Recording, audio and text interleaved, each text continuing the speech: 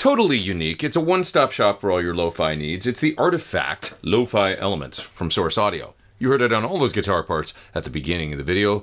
A bunch of deliciously messed up guitar tones. I really like lo-fi stuff because I think people are sort of just inherently flawed, me included. And so I think we just like connect sometimes with sounds that are distorted and warped and, you know, mangled.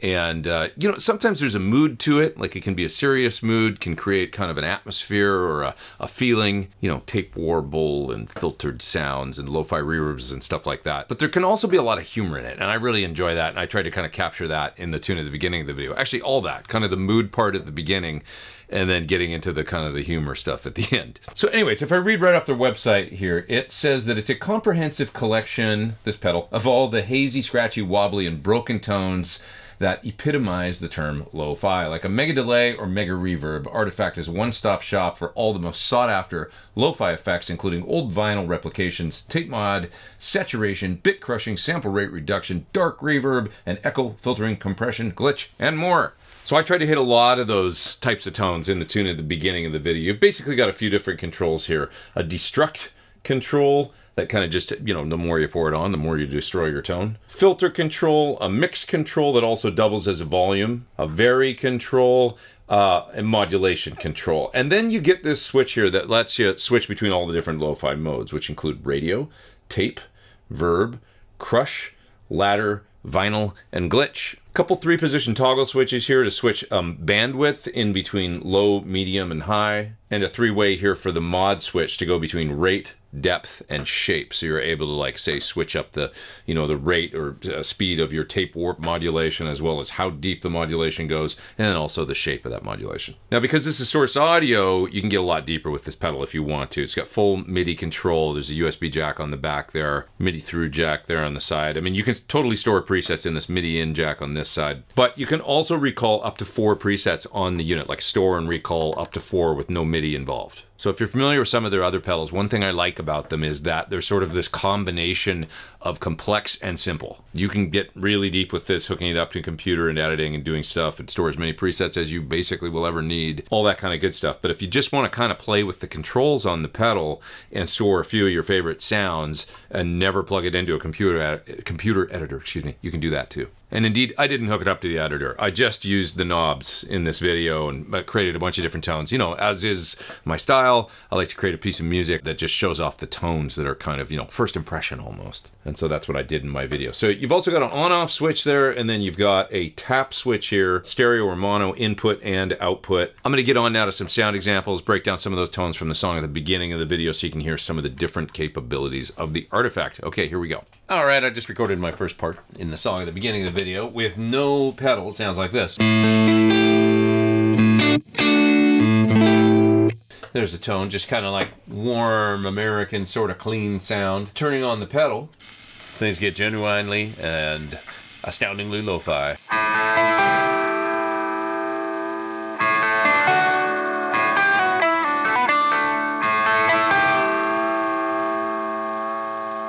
Okay, so the mix control, if I set it at about half, so you get half dry and half effect.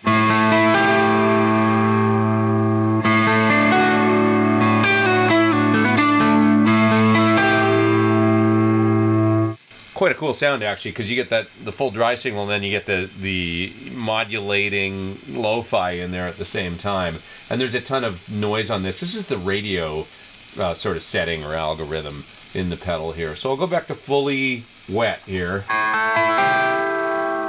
And let's take a look at what some of the controls do. So the filter control, if I turn it all the way down, or close to,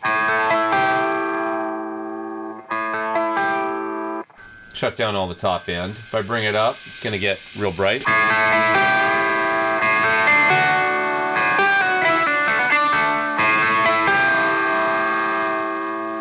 The destruct control on this setting brings in this kind of like static bursts. Really screws up your sound.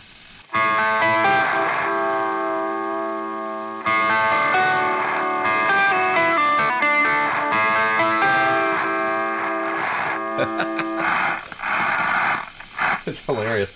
So, okay, so that's what that does. Now, let's change the vary control here and listen to what that does.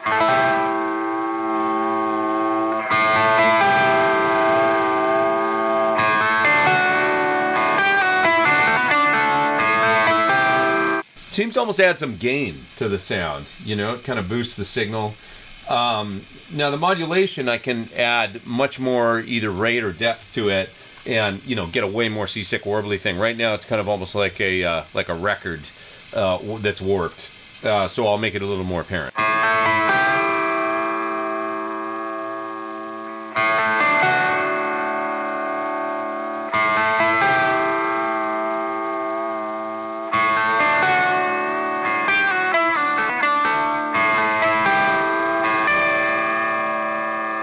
That's with increasing the depth. Now, if I turn the depth down a bit, I'll bring the rate up.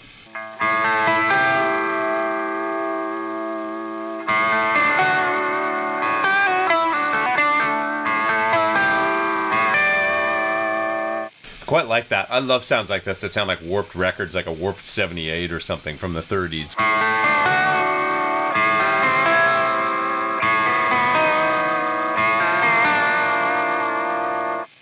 Pretty cool lo-fi sound. So a cool thing is on the option or tap switch here on this particular setting that I've got going, I can turn off all the noise, kind of the radio crackle, or it sounds almost like record scratch or something. I guess since I'm on the radio setting, it's supposed to be like, you know, bad reception AM noise or something, but check it out.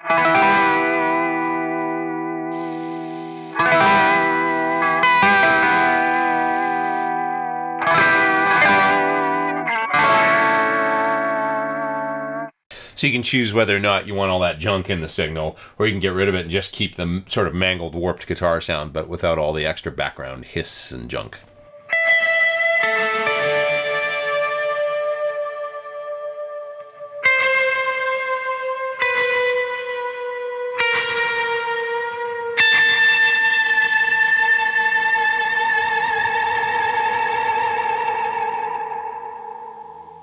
All right, I just recorded the kind of little high part. And this is using the reverb algorithm. And it's got an extremely lo-fi, I don't know what sort of reverb. Spring. It's a spring, for sure. Like a great big stereo wobbly spring that could only exist in the digital world.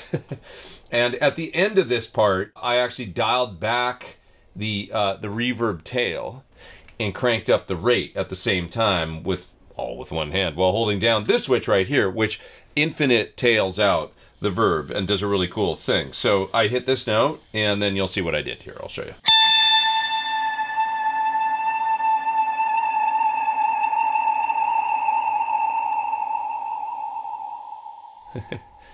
You get good at stuff like this after making enough of these videos. Anyway, with this switch right here, you can hold that down and infinite hold notes forever, which is pretty cool.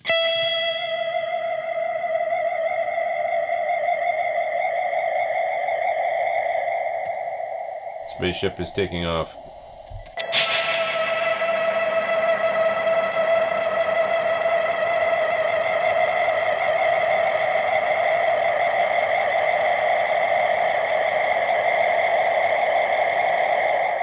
All right, so I had a lot of fun with glitch mode. This was funny. This is when I played the first sort of little melody. When I hold down the pedal on the right, it's going to grab whatever the last thing I played is. It's going to dive it down in pitch, at least the way I have it set. And then when I release the button, the green light comes on over here. So it goes purple when I hit it the first time, then it turns green, and then it spits the note back out and up and kind of reverses it and plays some other stuff that it's like, how is it doing that? But it's interesting.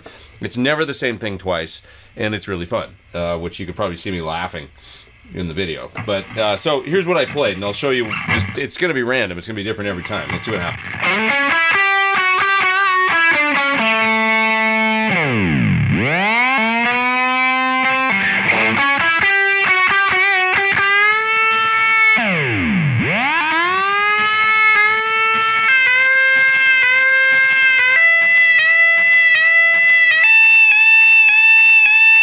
So it's just random kind of business. And there's kind of a bunch of different things you can do in this mode, I found. By setting the controls different, you get to a different place every time. So if you find something you like, you better store it as a preset, I think. But it is really fun. I'm just going to turn the knobs for a second so you can see what I mean. Now that I've recorded the part, I can get away from my sound here and let's see what comes out.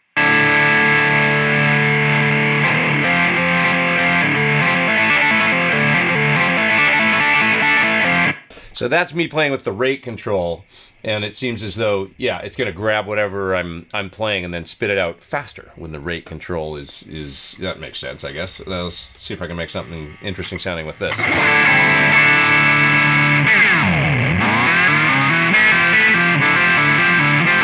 I don't know what the depth control does in this setting. Let's try that and see.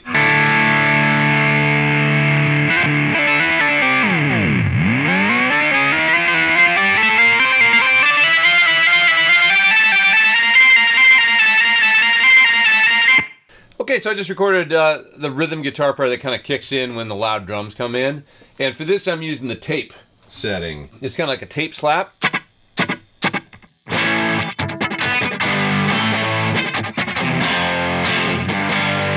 I did one channel in the right with this sound, and this is with the destruct control up kind of high. It adds a layer of overdrive all its own.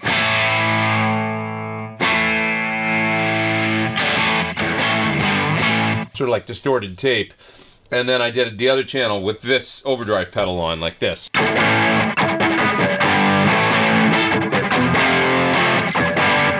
anyway, it's tape slap, and it's cool. It's got kind of like that, you know. If you roll the filter down, it just kind of makes the tape sound darker. Real dark. Turn it up. Brighter and snappier, you know, that kind of thing. And then the vary control changes the delay time, essentially. Turn it up. Turn it down. You know, so you can get very short kind of effects going. And the mod works on this and everything if I want more mod.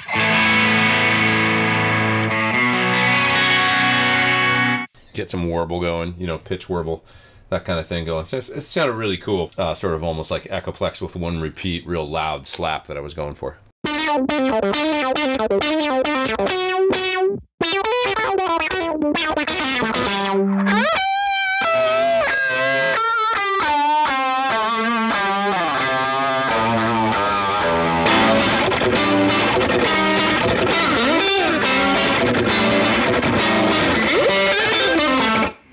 Everybody, thanks for watching my video on the Artifakt from Source Audio Lo-Fi Elements, super unique lo-fi pedal where you can get everything from tape warp to lo-fi reverbs to bit crushing. There's vinyl sounds, there's glitchy sounds, all kinds of stuff in there. If you need some lo-fi in your life, look no further.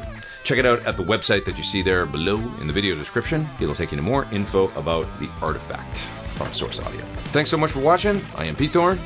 Take care.